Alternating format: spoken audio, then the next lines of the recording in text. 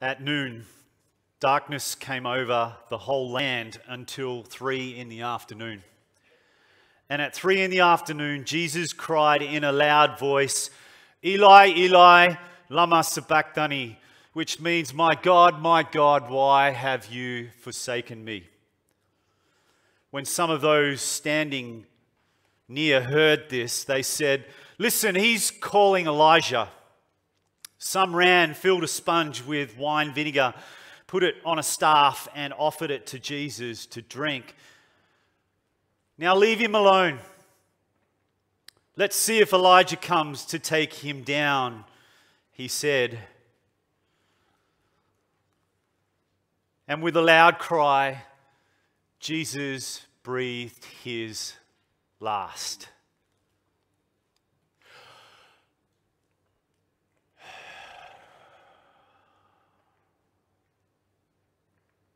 The curtain of the temple was torn in two from top to bottom.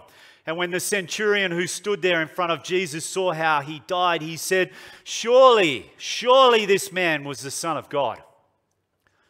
Some women were watching from a distance, and among them were Mary Magdalene, Mary the mother of James the younger, and of Joseph, and Salome. In Galilee, these women had followed him and cared for his needs. Many other women who had come up with him to Jerusalem were also there.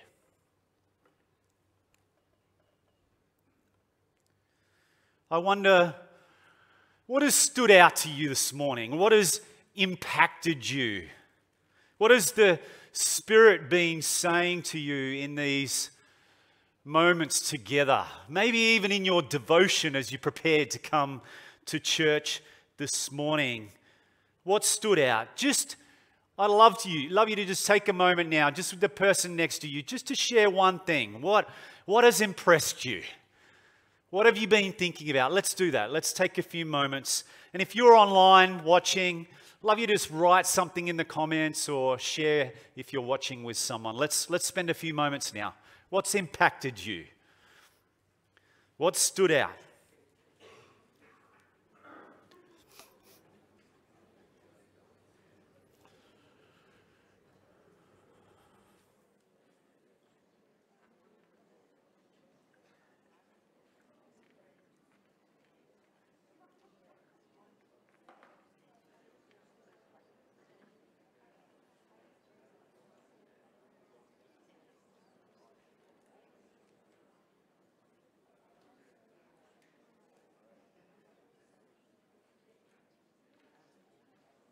Well, good morning, everyone. It's so good that you are here. Can we, before I get into the message this morning, can we thank everybody who has worked super hard to create a space where we are able to behold Jesus together this morning? So can we do that? We have had incredible worship. I mean, look at all of these stations and the walkthrough. There's been a lot of time and effort put in. Beck, Tam, Amy, our worship team, the creative planning team have done a wonderful job this morning. Would you agree with me? Amazing. Really proud. And it worries me because we've set the bar too high for next year. It's fantastic though, isn't it? Special welcome to all of our new friends in the room. I know there's a number of new friends in the room. All of the children, we got our children in today. Can we welcome our children? Always good to have our children in with us in Big Church. And also I want to welcome everybody who is watching online. If you're watching online, watching our Good Friday service online, could you, I'm trying to be an influencer here, can you make sure you hit the bell and subscribe? All right? That would be really good. And comment. I think hit the bell is subscribe. Oh, who knows? Well, it's good to welcome to Good Friday service. And, you know, for some of us, especially if you've been walking around and we've seen the images and we've heard the readings, you know, we could think, man, there's not a lot of good about Good Friday, especially with what was inflicted on our Saviour, what was inflicted on Jesus. It was pretty gruesome. But it is it's a really good day. And, even though all of these events that surrounded that day some 2,000 years ago, even though they were horrific and horrible, it is a great day. It's a great day for us. So today I want to spend some time on Mark chapter 15, verses 42 through to 47. And these verses actually focus on the burial of Jesus. And because Luke actually took us through some of that scripture last week in our services, I want to focus on the burial. Now, I know many of us in the room, we would have lost someone who was close to us. Each and every one of us. You know, it's painful, isn't it? It's painful, it hurts. And just then we heard Tam's very moving testimony as she paralleled her experience, or the experience of losing her brother-in-law, with those who witnessed the death of Jesus all of those years ago. Her story brought back a ton of emotion for me, because I was actually privileged to be in the room with Tam and Emma on that day when Ben passed. And so hearing Tam, brings all sorts of emotion back. When Tam says that he was in excruciating pain, he was in excruciating pain. We tried to comfort him the best that we could.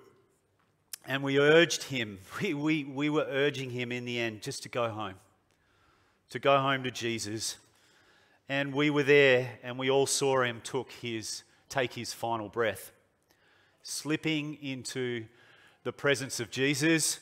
No more weeping, no more hurt, no more pain. It was one of the saddest things that I've ever witnessed.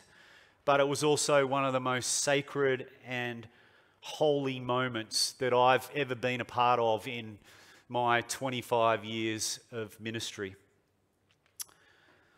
I remember standing with Em and Tam embracing, we're kind of all looking at each other going, what do we do now?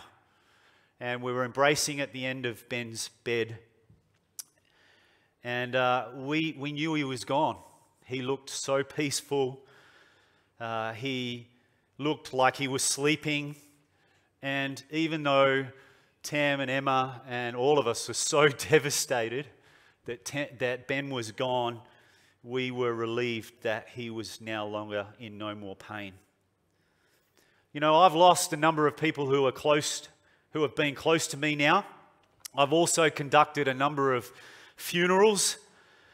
And for me, it's the funeral. I don't know about you, but for me, it's the funeral. I think that's why it's so important. The funeral is where it really hits home.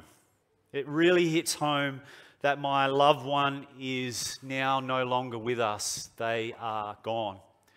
It's when I push that committal button and that coffin slides into the tomb that I hear the loudest sobs of those who are present, because they realize this is really happening. They are gone. So the 5 verses that I'm about to read to you are super important in the context of our faith.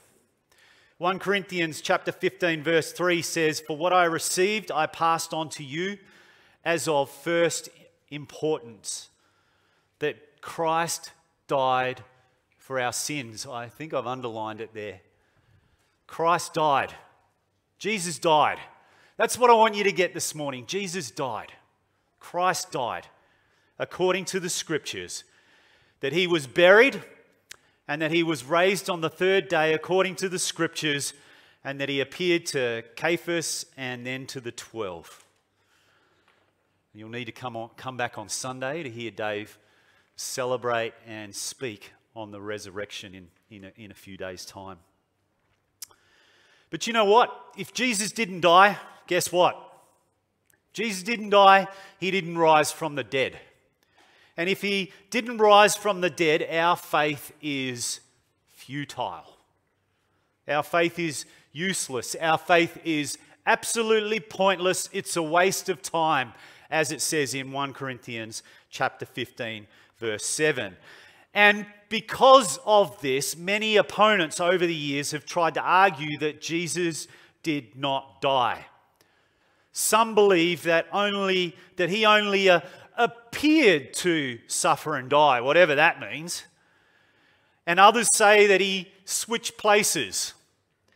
And who do you think they think that he switched places with? They thought that he switched places with Simon of Cyrene. Simon was the guy that carried the cross, and they thought that Simon was the one who was actually crucified. So, today I want to ask the question, did Jesus really die? And I also want to ask another question, a follow-on question to that, and that is, why did he die? And then I want to personalize it for everybody in the room and for everyone watching online. I want to personalize it by asking you, do you believe what the Bible says about the death of Jesus? Do you believe it? And my hope is that as we look at the ancient text today, that together we will behold Jesus. Just like the many witnesses of at the time that were recorded in the scriptures. And just like John the Baptist did, right back at the beginning of Jesus' ministry. You know, the word behold, I wonder, did anyone use the word behold maybe last year in a sentence? It's not really a word that we use too often, is it? It means to see or observe someone or something, especially of remarkable or impressive nature. That's what behold means. It's kind of like, wow! And my prayer is that each of us would be blown away, impressed once again. You know, it's such a familiar story to us, isn't it? But we would behold Jesus. We would be impressed once again by this remarkable person, Jesus. So I want to pray. Holy Spirit, please continue to move in our midst, to speak to us, to reveal Jesus to us, and to have our heart, to help us to have hearts and ears and eyes open to behold Jesus this Good Friday. I pray that in Jesus' name. Amen. Well, let's read today's text. I'm wondering, can we stand for the Word of God this morning? Mark chapter 15, verse 42. It says, "It was preparation day." That is the day before the Sabbath. So as evening approached, this is probably making it roughly around sort of 4 p.m. in the afternoon. Joseph of Arimathea, a prominent member of the council who was himself waiting for the kingdom of God, went boldly to Pilate and asked for Jesus' body. Pilate was surprised to hear that he was already dead. Summoning the centurion, he asked him if Jesus had already died. So Joseph brought some linen, cloth, took down the body, wrapped it in the linen, and placed it in a tomb cut out of rock. Then he rolled a stone against the entrance of the tomb. And then in verse 47 it says, Mary Magdalene and Mary, the mother of Joseph, saw where he was laid. That's God's word for us this morning. I'd love you to take a seat.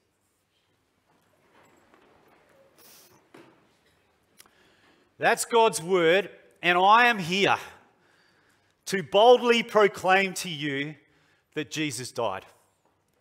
How do we know that Jesus died? Well, there were witnesses. I want to take you through a number of the witnesses. Firstly, the women. The women witnessed the execution of Jesus, and importantly, they also witnessed his burial, the place where he was laid to rest. And that is, if you read on, 16 verse 1, which David's speaking on Sunday, you'll read there that is how they knew exactly where to go 3 days later when they went to anoint Jesus' body. Now, Jews didn't embalm bodies, but what they used to do, because of the Palestinian climate, hot, that the stench of the rotting body would have been quite horrendous. So this anointing is to essentially mask that stench. And the women were prepared. Even just think about that. The women are prepared to go and do that. It's amazing. The women were with him at the beginning and they were there with him at the end. Unlike the male disciples who had vanished completely from the scene. They cared for his needs like angels in his most vulnerable moment. And is it any wonder that Jesus chose to appear to them first when he had risen? The women were witnesses. The next witness is a man by the name of Joseph of Arimathea. Again, what is really noticeable is the absence of those who were supposed to be closest to him. His disciples, the big tough men. They are nowhere to be seen. They did not take the bold risk and they did not hurry to bury the body of Jesus. Joseph's urgency meant that Jesus' body, his dead body, did not have to hang there over the Sabbath. And that was a Jewish law, that actually couldn't happen, that a dead body, it did not permit this. So there's this urgency to get the body down off the cross. The text says that Joseph was a member of a Jewish council, most likely a Sanhedrin in his local region of Arimathea. In Luke's account, it says that Joseph was a good and upright man who actually did not consent to the condemning of Jesus. John's gospel tells us that he was a secret disciple of Jesus. And he was actually assisted by Nicodemus, who had brought spices to help prepare the body of Jesus for burial. Interesting, Nicodemus and having that late night conversation with Jesus. Here's Nicodemus in the scene as well. The text also says that he was a prominent member of the council, and that could just simply mean that he was respected, he was noble, he was influential. It could have even meant that he was a wealthy person. But what I want you to get here is that what Joseph did was extremely risky. Extremely risky. This bold act would have identified him as a follower of Jesus. And as a member of the Sanhedrin, this would have had some serious consequences, a risk that he was actually prepared to take. This is something that we just can't brush over. It's important that we get this. There's Joseph of Arimathea. The next, we have Pilate. Verse 44 says that Pilate was surprised that Jesus was dead. Now that was so because it often took 2 or 3, I think Luke spoke a little bit about that last week, that it took 2 or 3 days for a crucified person to die. And as I sort of researched that a little bit more, some commentators believe, some historians believe that if you were quite strong and fit, you could actually last up to 10. Which is quite incredible when you think about that. Oftentimes bodies would be left there to rot and be eaten by birds and rats, especially if you had been convicted of treason. And you know why they did that? They wanted to use it to influence the masses and to be a deterrent to others who were thinking that it might be cool to do something like that, be a criminal. However, Christ's death was quick. Many believe this to be true because of the punishment and the absolute flogging that was inflicted before being nailed to the cross. Others say that God could not bear to witness the suffering of his Son. And others believe that he did not die of asphyxiation, which is what usually happens when someone dies and someone dies being crucified. But they believe he died of a broken heart. And you know what? I don't have time to unpack that. It's really well documented by doctors and people who are way smarter than me. Hop online and have a read. You know, it's the water and the blood when he was pierced in his side gives it away. So go and check that out for yourself. So Pilate, he gets confirmation of Jesus' death from another key witness. Who was that other key witness? The centurion.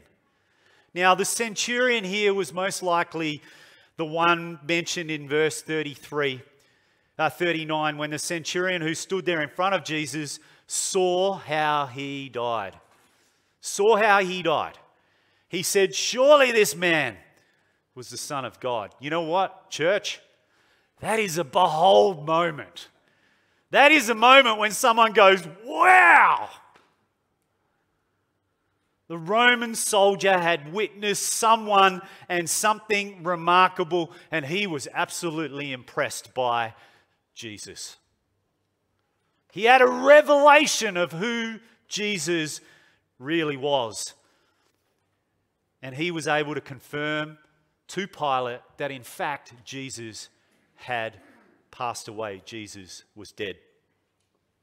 So with that, Pilate is then confident to release the body of Joseph, which is highly unusual because a body is usually released to a close friend or a family member. However, again, the disciples are nowhere to be seen.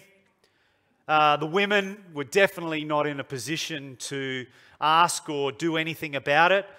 And there is no evidence of any of Jesus' relatives being in Jerusalem at the time. A guy by the name of J.A. Brooks, who's a commentator, wrote this. He said, the historicity of the account is firm. The historicity of this account is firm. The early church would not have invented a story about Jesus being buried by a Jewish leader who at most was a secret disciple rather than his family or close disciples, nor would invention have made women the chief witnesses of the event. I'm here to proclaim to you today, Jesus died. Jesus died. And this was backed up by the testimony of those who were there that Good Friday. And you know, the other really amazing thing is there are many, many Old Testament scriptures which bear witness, which foreshadow Christ's death long before it actually happened. Let me take you on a bit of a journey really quickly. I'm going to fly through some scriptures. Psalm 22 has amazing foreshadowing and parallels to the death of Christ. Check it out.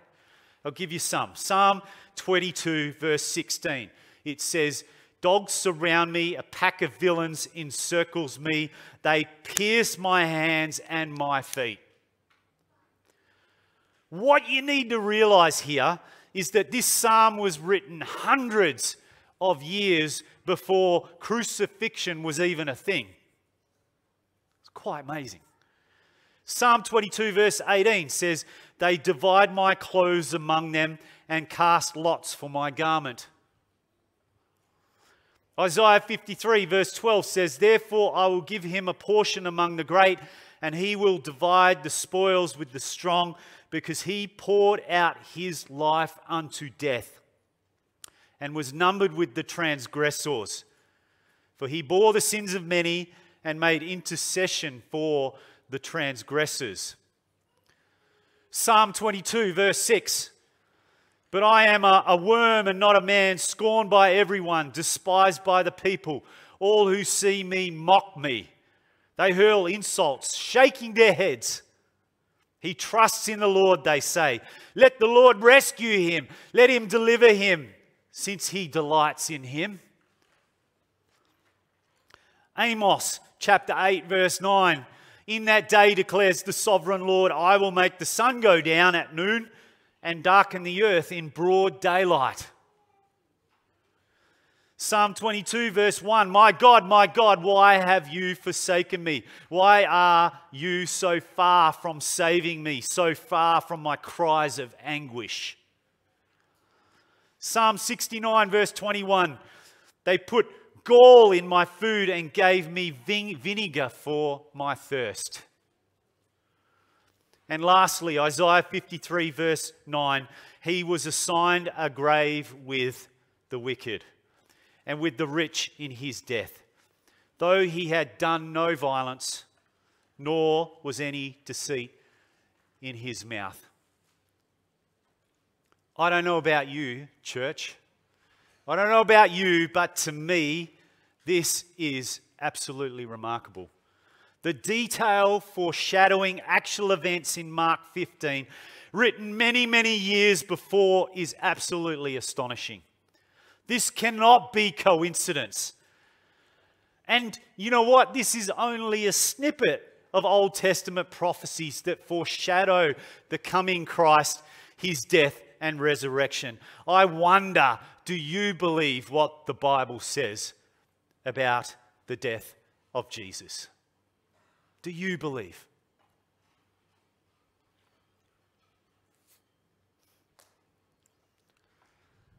For those of you who hear me speak often, I like to ask the question, well, so what? So what? You know, we've just looked at the fact that Jesus died.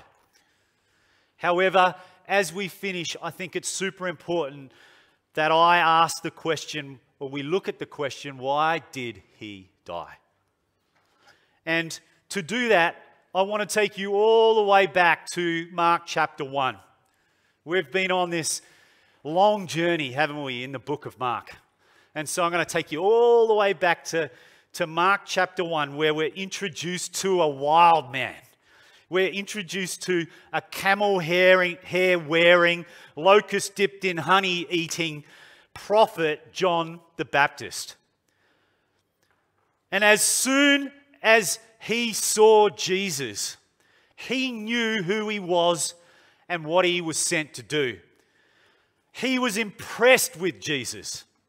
And John is recorded as saying this in John chapter 1 verse 29. It says this, the next day he saw Jesus coming towards him and he said, what, church?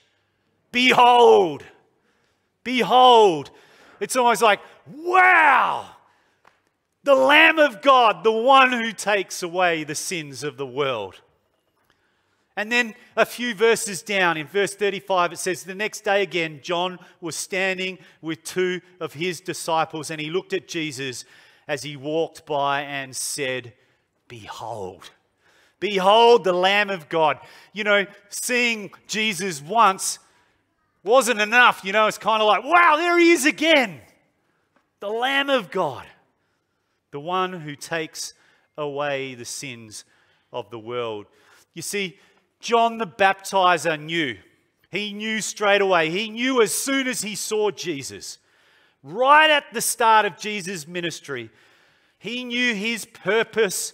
He knew his mission was to rescue us. To rescue us, to rescue the world from this deadly disease called sin. It's deadly because it says in Romans chapter 3 verse 23 that all have sinned. We've all sinned, fallen short of the glory of God. In Romans 6:23 it says the wages of sin is what? It's death, which is separation from God. But the gift of God is eternal life through who? Christ Jesus. Thank you, Jesus. And roughly 3 years later, this rescue mission that was foretold by John the Baptizer was complete when Jesus died on the cross. And 3 days later, rose again, defeating sin and death once and for all. You see, in Romans 5 verse 6, it says, you see, at just the right time when we were still powerless. You know, there's nothing we can do to get to God. Nothing. No good works. We can't pay our way there. Doesn't matter how many toys you have. We can do nothing to be saved. When we were still powerless, Christ died for the ungodly. Very rarely will anyone die for a righteous person. Though for a good person, someone might possibly dare to die. But God demonstrates his own love for us in this, that while we were still sinners, Christ died for us. Wow. Why did Jesus die? Why did Jesus die? He died because he loves you. He died because he wanted to take away my sin. He wanted to take away your sin. He wanted to take away the sin of the world so that I and you and us, we can really live. He did that so that we can really live. He did that so that we can have a relationship with the Father. No longer any more separation. And today, you have, people in the room, people maybe watching online, you have the opportunity to behold him, to say yes to him, to say, I'm a sinner and I am in need of a Savior. I need you, Jesus. Romans 10 verse 9 says, if you declare with your mouth Jesus is Lord and you believe in your heart that God raised him from the dead, you will be saved. Do you want to be saved? You will be saved, for it is with your heart that you believe and are justified, and it is with your mouth that you profess faith and are saved.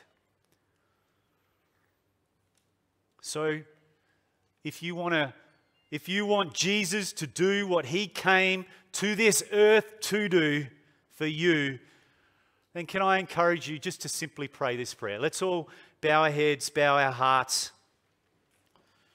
Please join with us online and just pray this prayer. If you want to behold Jesus today, if you want to say yes to him today, just pray this prayer with me. And if you've been following Jesus for a long time, can you just pray in this moment? Pray the Holy Spirit would move. Pray that the Holy Spirit would call people into relationship with God, with him. So let's pray. If you want Jesus, pray this prayer with me. God, I know that I have broken your commandments and my sins have separated me from you. I am truly sorry. And now I want to turn away from my sin. I want to stop living for myself and I want to live for you and I want to live for others. Please forgive me. Help me to do this, I pray. I believe that your Son, Jesus Christ, died for my sins, was resurrected from the dead, is alive, and hears my prayer today. So today, I say yes to you, Jesus. And I invite you to become the Lord of my life, to rule and to reign in my heart from this day forward. Please send me. Please send me your Holy Spirit to help me live for you and to do your will for the rest of my life. In Jesus' name I pray. Amen. Can we, church, in faith celebrate everyone who might have prayed that prayer this morning? Can we celebrate that? And if you said yes to Jesus today, I want to welcome you into the family of God, and I also want to encourage you to tell someone ASAP. Before you go today, Tell someone. If you're watching online with someone, tell someone. Send them a text. Put it in that comments. I said yes to Jesus. And we ask you to do that. We don't ask you to do that to embarrass you. We do that so that we can give you a Bible. We do that so that we can encourage you, so that we can pray for you, so that we can get you connected with someone who might help you in your newfound faith. Would you do that? Would you be bold today to let someone know? We're also pretty keen to get you connected maybe in a group, in something that will encourage you in your faith.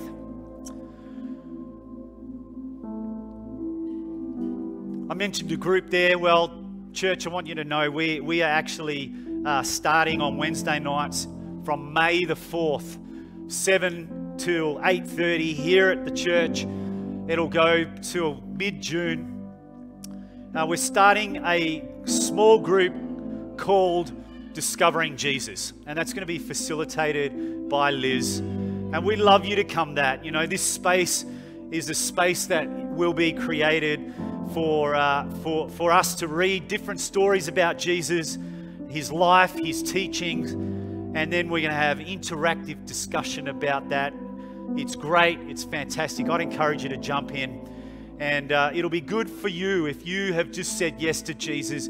It'll be good for you if you're still, I need to do some more work on this. You're exploring faith. It'll be a great group for you to be in. So I encourage you to find out more and to come along. Starting May 4, Wednesday nights, Discovering Jesus. Keep an eye out for more information. Well, church, been a bit of a journey this morning.